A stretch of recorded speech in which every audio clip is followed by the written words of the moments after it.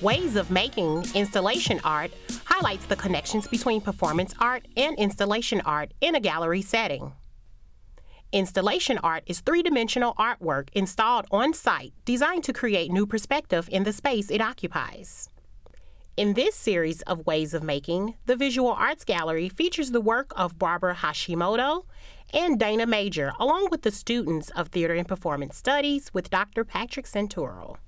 Well, this semester I'm teaching a course, Performance Art, where students are studying innovative performance through the 20th and 21st centuries. Essentially, performance art is art that pushes social, political boundaries. It's avant-garde art coming from the futurists, the Dadaists, and the surrealists of the early 20th century. The exhibit also features a rotation of installation exhibits that highlight the work of the TAPS program.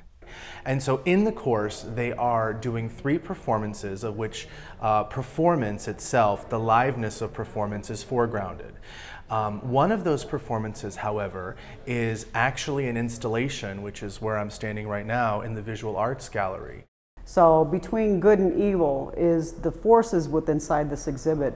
But going through the feelings and bringing all the tools in together was a definite process, which is what we were learning, is how to do the process of an art installation. Featured artist Barbra Hashimoto's Junk Mail Landscape features balls of shredded junk and a recorded rap about the facts on junk mail in the U.S.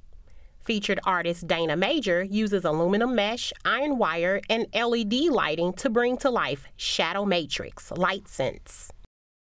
I hope that people will look at it as the way that people look at clouds and find their own pictures in it and come to understand that they're telling themselves a story about what they're seeing, because that's empowering. Ways of Making installation art can be seen now through December 2nd. Visit the Visual Arts Gallery webpage for more details about this and upcoming events. So be enlightened by light or tread through the shred and discover ways of interacting with art. Reporting for This Week at GSU, I'm Nikki Daily, and you have just been TWAG.